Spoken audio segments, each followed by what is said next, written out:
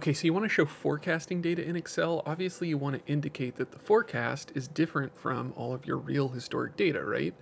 The key to doing this is splitting your series into two, and I want to show you how to do that. It's not that hard. So when you make a chart, you probably have a date and then some data going down over time, right? All we're going to do here is split the data at the current time and then jump into a different column for everything that's in the forecast. Now, when you make your chart, you're going to select all of your data to make your line chart, so you're going to have two separate data series. By default, it's going to give you something kind of like this. You might have to go in and reselect your axis labels in the select data pane that's under the chart design tab. You might just have to go in here and select your horizontal category axis labels to get that all to connect right. One tip, to get this to connect, see how they connect right in the middle? You're going to have to double the entry for the value where you want it to split. So for Jan 2024, there's two entries. In one column, the entry is 154, and then in the other column, the entry is 154.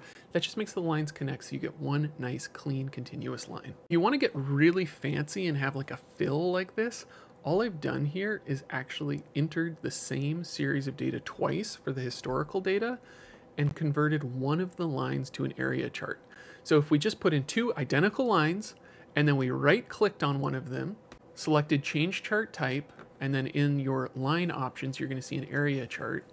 It's going to convert one of them to an area chart. And in this case, I've just given the area chart a gradient fill from top to bottom. That's all to create this cool effect. There's other ways to do this too. If you have a forecast that goes back in time as well and you want to show the whole thing, one of the ways I sometimes like to do that is showing the forecast as an area chart and then our actual data as a line, or you can split it up a bunch of other ways as well. Like for example, in this case, we've shown our forecast, but then we've shown how much higher or lower it is than our actual result.